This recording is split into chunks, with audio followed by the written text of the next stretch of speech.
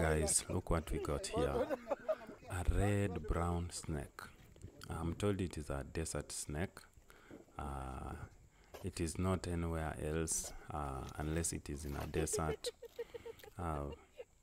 We are in a quarry in Garissa County. It is in a desert, and in a few seconds ago there's some guys who are doing stones. We are in a quarry where stones are dug from the ground to be used for construction purpose. So there's these guys who are removing stones from the ground and putting them on a truck.